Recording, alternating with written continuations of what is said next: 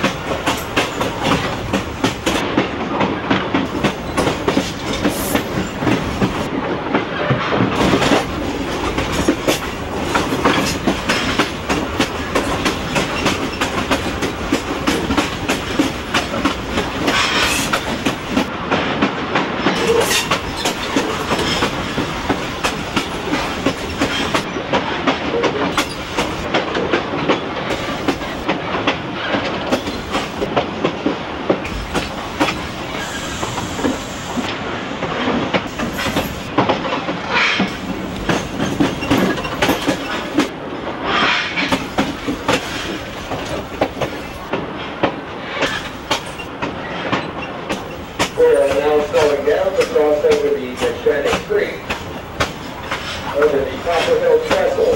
This is the tall spring north of Lambertville Western Railroad. The railroad we're traveling under was originally built in 1854 as the Flemington Railroad and Transportation Company.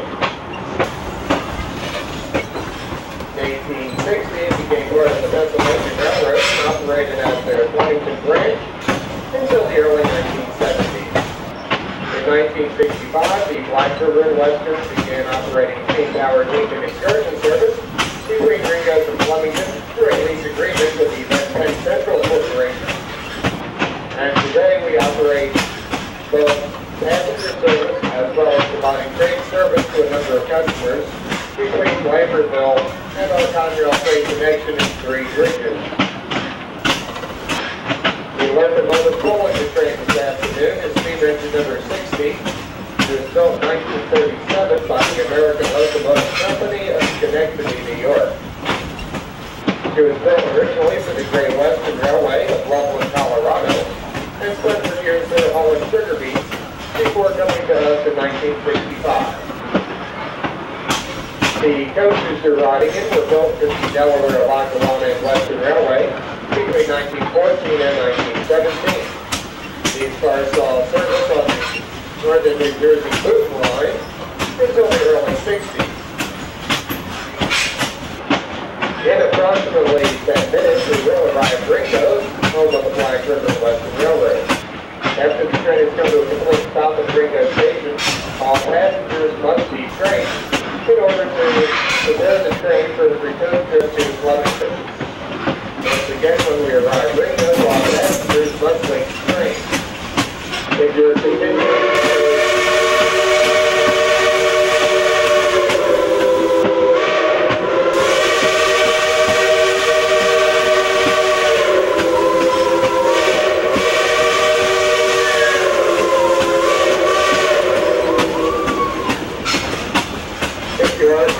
on to Lambertville, you will have to change trains between Ringoes and Lambertville. Your train will be worked by one of our diesels, engine number 752. Once again, anyone continuing on to Lambertville, please remember your train should be pulled by a diesel engine number 752.